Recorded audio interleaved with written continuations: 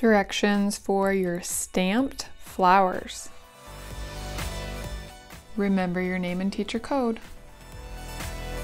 You're going to use a paper towel roll that is cut to stamp your flowers.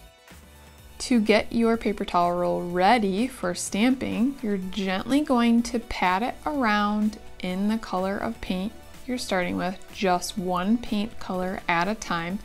Be very gentle, and you turn it until you notice that there's paint on all the parts of the cardboard or most of it. And then when you add it to your paper, gently pat it around and turn it, slowly turn it so that you're keeping the middle part of your flower black. Don't switch colors until you're all done with the one color, because otherwise we'll end up with only one color because then they start to mix. Yet again, you're going to very gently pat around the paper towel roll and gently again stamp it on your paper and turn it kind of back and forth to keep the middle part of your flower black.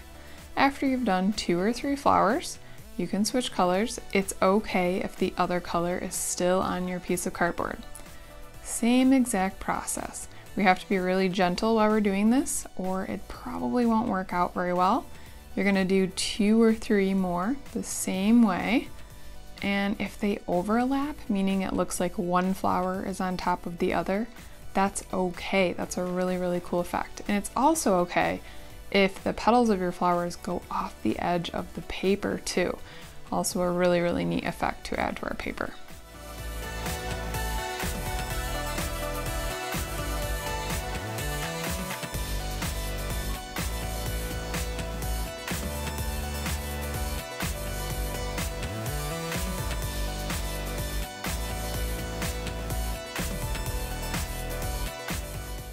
Then if you have any remaining spots that are kind of really open, then you're going to do part of flowers going off the edge. And your paper should be mostly full of different colored flowers. For the final step, you'll use a cotton swab to gently dot yellow dots in the middle of each of your flowers.